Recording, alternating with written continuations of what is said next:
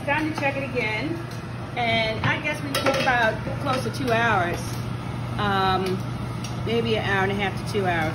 And now you can see the color is really all the way. It's not translucent anymore. And when you taste it, it should taste a little salty, but that's the goodness of it all. And your meat ought to be looking like it's been boiled. And that's how you know you've gotten the flavor out. And this is where, like, my grandma or my grandfather, they made greens, and they would take turns making greens and rice, and each one had a different style.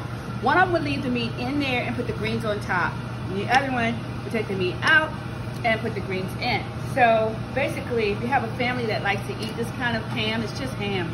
Afterwards, you can save it like that, or the onion that really tastes great after it's absorbed all of that flavor. But here are my greens. I have 4 bags of Glory greens, and each one of these is just a pound. So I had 5 clumps of ham against 4 bags of greens. This ought to turn out really great. And if you've chopped yours and washed yours, it's just time to put them on in.